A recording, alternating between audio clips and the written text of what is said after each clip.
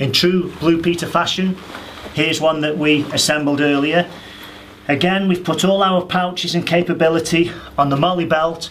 We kept everything off the actual vest itself, and that's for tactical reasons, because most insurgents and asymmetrical contacts tend to happen in alleyways, in shanties and in tunnels.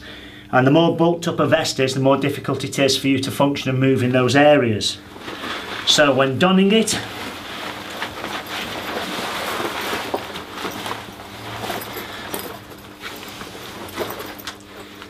we start with the cummerbund, which clicks in, and the side.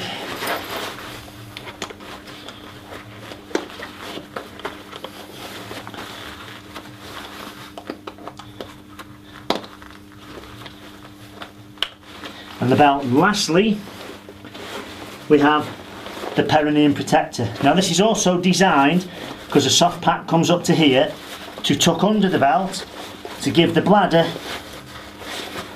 a little bit more protection, and then fastens in, and this then tucks in like a nappy. Now here, the only thing that you would want here would either be a comms pack, or 1 and 2 IC may have a commander's pouch here. Everything is on your belt order. In this configuration, you've got full movement, full articulation. You can twist in whatever angle you want. Everything moves and you can articulate. There's no Velcro on it, so there's no restrictions in diaphragm movement. So from here, I can expand my chest fully. I have no restrictions if I need to move quickly, and all the weight is managed and distributed on the musculoskeletal chassis, so everything is maximised for comfort. To complement a vest system and having haulage and rucksack capabilities to go with it, it needs to be designed to be integrated. So we looked at operational capabilities, operational deployments, and the needs of a dismount when he's in a field, in a fob or a patrol base. So the first thing we did was having a bag that's specifically designed to a vest means you can only wear it with a vest. So we gave it a little bit more modularity. So this is designed as a normal long-range patrol Bergen. It has our unique pad system down the back that we designed with the Royal College of Physicians, and again works as a normal Bergen. It has all the unique features that you would come to associate with crib Gogh. So we have expandability. So what we did is we looked at side pouches with different operational capabilities. If you have pouches that attach onto the side of a rucksack, the problem you get is when you want to use full rotator cuff articulation, it restricts that movement. Here, so we then designed our side pouches here to come out and expand at an angle that then allows full rotator cuff movement when the rucksack is on your back, and it gives you an extra 20 litres a side. On the front of the bag we had some unique changes. We've got a special pocket here, we've got one that's stuffed. Here you can see that allows you to carry a troop radio. We've got both side access for handsets, and we have a number of pockets here that allow for antennas, whether it's a new lightweight ECM or main troop radio comms pack, or you can use it for extra storage. A couple of unique features that we did with it was we designed it at the front to come down, so we've got instant access to it to change the battery, so the downtime was significantly less than having to completely pull it out and change the batteries when you are operational. Other features of the bag, one requirement that everybody wanted, especially when they're going to a point of deployment and carrying lots of kit, was to be able to put things through on the lid. So everyone wanted a lid that would expand. So for that facility to function, we put a zip in the lid here, and the lid then disengages and allows it to expand and lift up to carry more kit. And we have further expansion here on the front compression straps that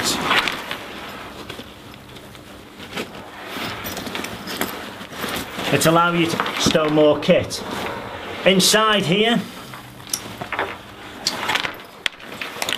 we have cross compression and of course a snow skirt to stop any external environmental contamination in the bag.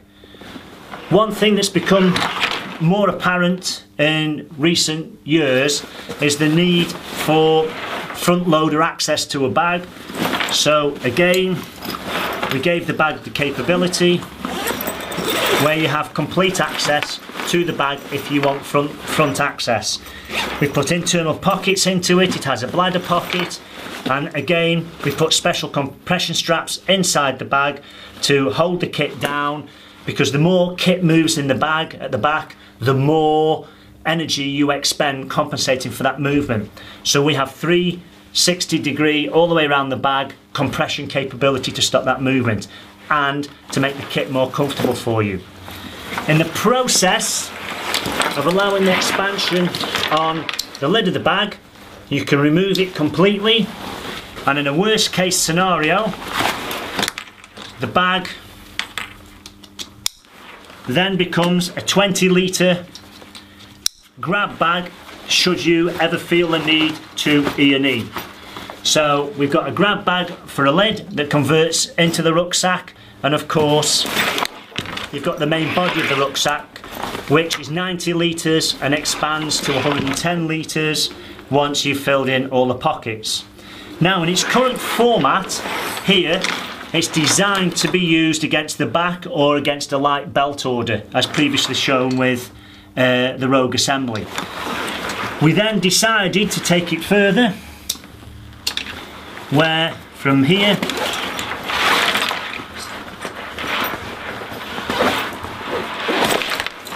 the back then zips off. Now we put a small pocket in here and 2 compression straps on the back, because if you do get to your long-term objective and you have to set up a layup point or an observation point, you have to take anything to altitude, you don't want to be doing it with a full Bergen. So this gives you other operational capabilities that are designed into the back of the back system that gives you further enhanced capabilities operationally.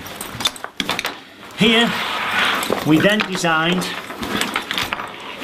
a second back system that is designed to encapsulate the back plate that sits in the back of Gogh or the Spartan tactical vest. These are then designed to sit down the channels of the butt stops here, and it's designed to sit into and onto the back of a tactical vest. Again, it has a number of unique features which we'll go into just now. So just to recap, the back system here is designed to integrate with the back plate and the vest system as it sits onto the back of the vest. It also works with the belt order, so you can actually keep your belt order fully kitted on while you're carrying your Bergen. Now the main point of this is because we've removed the back system, most other Bergens and rucksacks have a padded system that, when fitted with a vest, pushes the weight further away from the back. We've got ours as close to the back as we possibly can. It's designed and integrated to sit and streamline with the vest, with the belt order, because we also have the pad system that's integrated into the vest that works with the musculoskeletal chassis. Again, developed the Royal College of Physicians, again maximises weight distribution and significantly enhances comfort.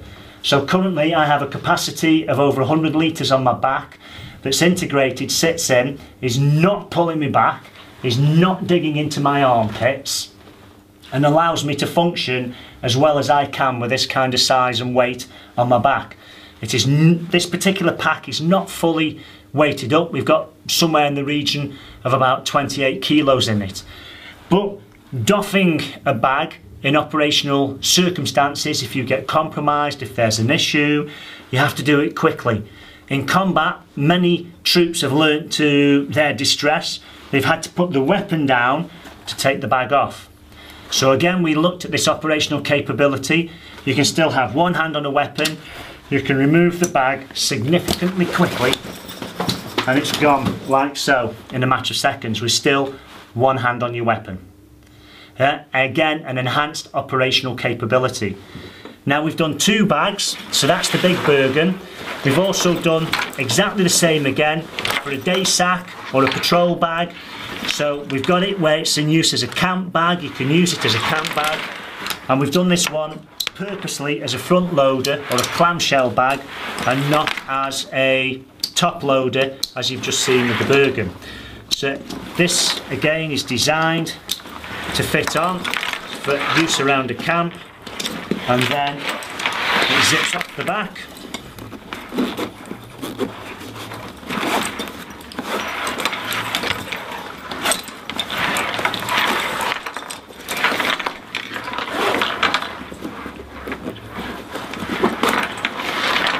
And we have exactly the same scenario, only with a smaller patrol pack.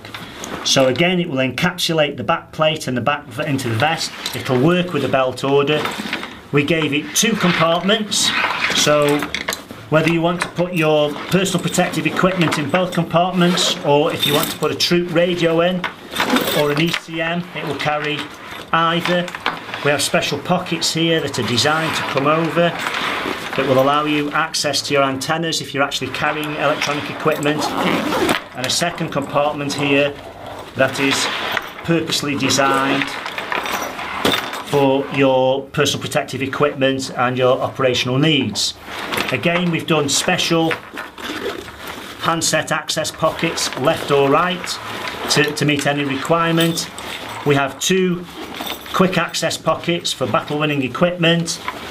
And what we've also added is butterfly detail to the compression straps to take the strain off the zips when the zips are fully loaded up. We did this as a unique feature to Crib Gogh, and we use this quite a lot in our designs because the bag is only as good as the zip, and if the zips are stressed and damaged, what we want to do is to increase the longevity of the bag, so we spread the torque load over a bigger area so it gives the zip more protection. Exactly the same features. It has the quick release mechanism, full same capability as the Bergen, just that it's a day bag. Any one of these bags can be tailored to suit a specific operational need. Crib Gogh has that capability. We tend to look more to the usability and the end user requirements than we do for an overall requirement.